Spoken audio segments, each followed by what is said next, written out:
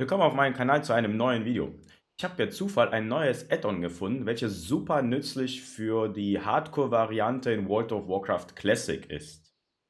Und das wollte ich euch kurz zeigen. Das Add-on könnt ihr ganz gemütlich über den Curse-Client runterladen, den ihr sehr wahrscheinlich benutzt. Solltet ihr Curse-Client noch nicht kennen, um Add-ons für World of Warcraft runterzuladen und zu aktualisieren. Da sucht bei mir dann einfach nach Curse Client.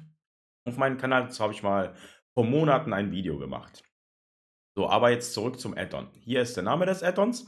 ClassicBestiary. Ich denke, so wird das ausgesprochen. Ja, wie gesagt, einfach den Namen hier im CurseWatch Client eingeben und runterladen. So, was macht dieses Add-on? Was macht es so interessant, vor allem für die Hardcore-Variante? Habt ihr das installiert?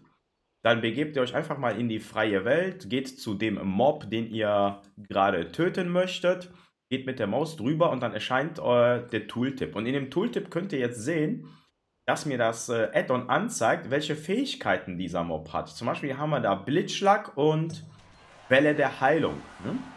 So können wir uns ein bisschen darauf vorbereiten, mit welchen Angriffen uns der Gegner überrascht.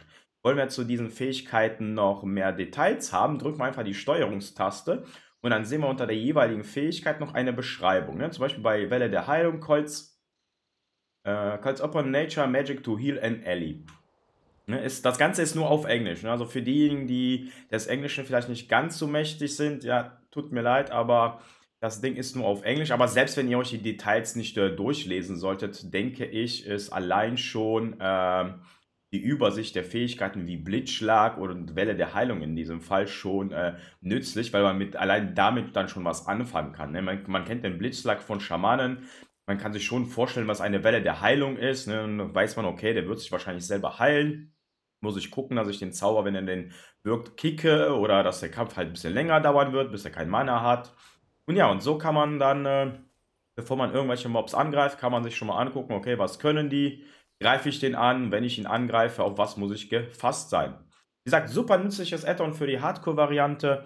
Wenn ihr Bock habt, ladet es euch runter. Ich werde den Link zu dem Add-on auch in der Kanalbeschreibung verlinken. Und ja, viel Spaß beim Ausprobieren. Ich hoffe, es ist auch nützlich für euch und bis zum nächsten Mal. Adios.